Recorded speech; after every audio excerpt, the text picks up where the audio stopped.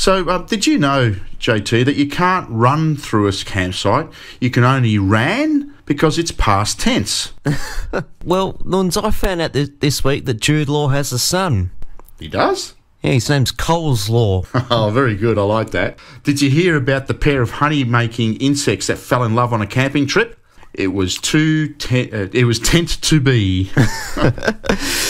This is more of a statement, but I love how they light the Olympic torch near Athens and it manages to stay lit all the way to Pyeongchang.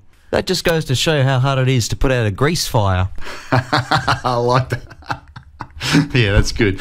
I asked my llama if his cousin wanted to go camping. You know what he said? What did he say? He said, alpaca tent. Do you know what the 3 unwritten rules of life are, Nuns? No, I don't, JT. What are they? 1 blank, 2 blank, 3 blank. Because they're unwritten. Yeah. Right, I got it.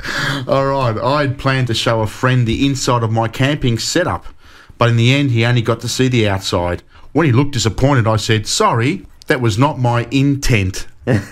You want to close it off, JT? You got something there for us? Well, all right. Why was the cross-eyed teacher so bad? Don't know. It was because he couldn't control his pupils.